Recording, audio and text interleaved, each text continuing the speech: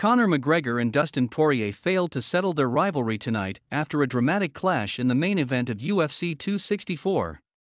The latest bout marked their third meeting, with McGregor having knocked out Poirier in the first round when they fought at featherweight in 2014, before the American exacted his revenge this January by handing the Irishman the first KO loss of his career. That lightweight contest in Abu Dhabi ended in the second round, with many pundits predicting another early finish as the pair go head-to-head in a sold-out T-Mobile Arena in Las Vegas. There was in fact an early finish, but not an expected one. The trilogy came to a close after McGregor lost to Poirier via doctor stoppage, with the Irishman unable to continue after sustaining an ankle injury at the end of the first round.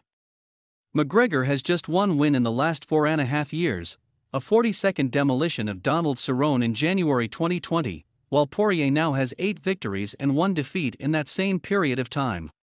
The Diamond has established himself as the #1 lightweight contender in the UFC and, having previously held interim gold, could have fought for the vacant undisputed title at 155 pounds this spring. Instead, Poirier opted for a money fight with McGregor.